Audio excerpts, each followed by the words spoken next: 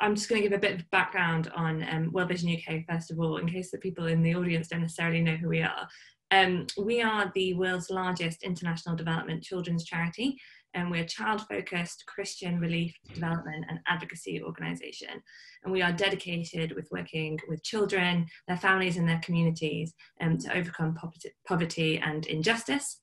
We work in nearly 100 countries, and we have a long history of working with both DFiD and the FCO, and we receive funding from both. So we are well placed, I feel, to speak to this issue, and we want to help the government get this merger right.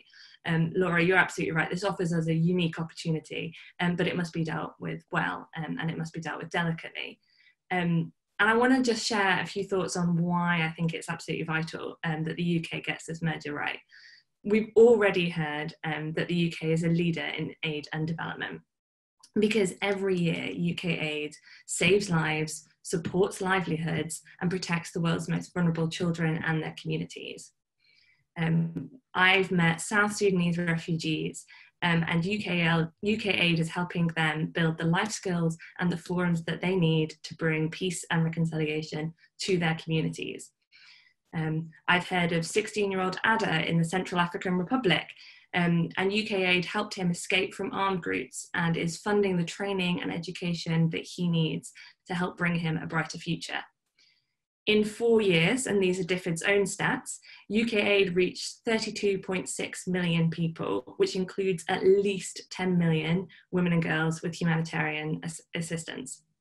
In that time, it also supported the immunisation of more than 56.4 million children and supported 14.3 million children to gain a decent education. So we should be immensely proud of our development work.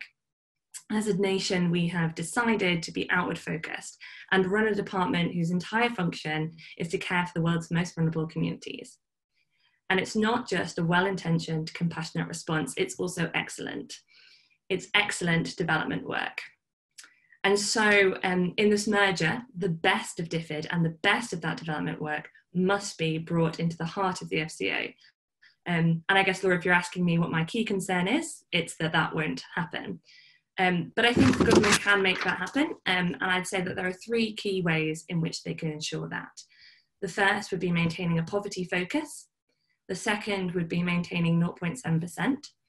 And the third would be maintaining the high levels of accountability and transparency that DFiD currently has.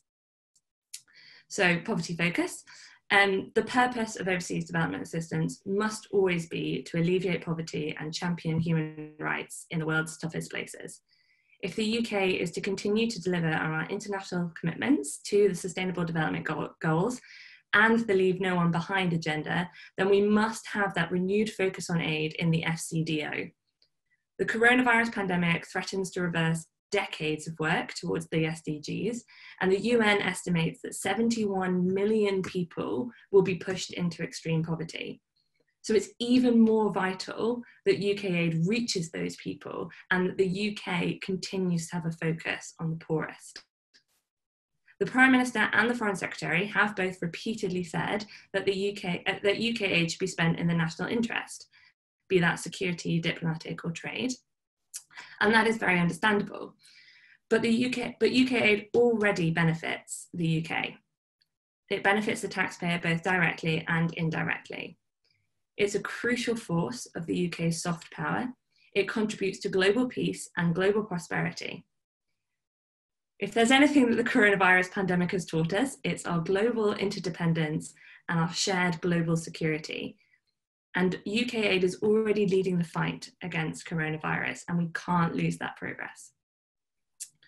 Further, the UK public want UK aid to be spent on reducing poverty before they want it to be spent on the national interest. The Development Engagement Lab ran a survey on what the UK public want to see in the FCDO, and while most people were unaware of the merger, their top priority was transparency and accountability, which I'll come on to later, and the second was a focus on the world's most vulnerable people. That was their second priority. So the British people are proud of UK aid and they're proud of what it does. And we should be very wary of redirecting it for security or trade interests, particularly in middle income countries. And I was very pleased, Harriet, to also hear the Foreign Secretary make that commitment to spending 50% in the conflict-affected and poorest countries. Because redirecting aid might undermine its work, it can further disenfranchise the most vulnerable, lead to increased fragility and instability, and fundamentally undermine its purpose. So in order to prevent this happening, World Vision recommends that the government appoints a minister or a chief secretary for international development who would be responsible for ODA spend and would sit at cabinet with the Prime Minister and on the National Security Council, as the Secretary of State currently does. And that would ensure that the voices of the world's poorest were heard at the highest level and our continued focus on poverty alleviation. It goes without saying, but I'll say it anyway, that the FCDO should also continue to spend ODA in line with the OECD DAC rules, which the UK was foundational in writing and which currently help ensure that UK aid gets to those who need it most. The second is 0.7%. And I won't spend too much time on this, but just to highlight that we're one of the only countries to meet this target, and it's an achievement of which the UK government should be proud of, and which they have repeated their commitment to maintain, which is absolutely fantastic. We've heard that Canada has seen a gradual erosion of its aid budget, and UK law currently prevents that from happening, and we must continue this and safeguard this commitment. And finally, accountability and transparency. DFiD is consistently ranked in the top 10 most transparent ODA funders. It's easy for taxpayers to find out where their money is spent through DFiD. Initiatives such as DevTracker mean that you can see what aid projects have been funded where and how the money has been spent, and then the effectiveness and the impact of those projects. DFiD has rigorous accountability and scrutiny mechanisms. The International Development Select Committee, the Independent Commission for Aid Impact, the Independent Aid Transparency Index, all ensure that DFiD's ODA spend is consistently targeted on the world's poorest and is robustly reported on. We don't want to see an erosion of this transparency and accountability. We want to remain a world leader, and so the FCDO should continue these high levels through independent parliamentary scrutiny.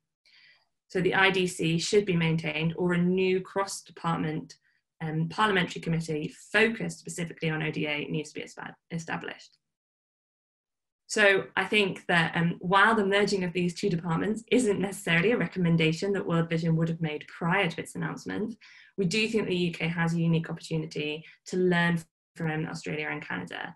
And again, thank you to our friends and allies across the waters who have come to this event to speak to it for us. And we need to make sure that we do this in a way that Britain's place in the world and the high quality life-saving work of UK aid continues.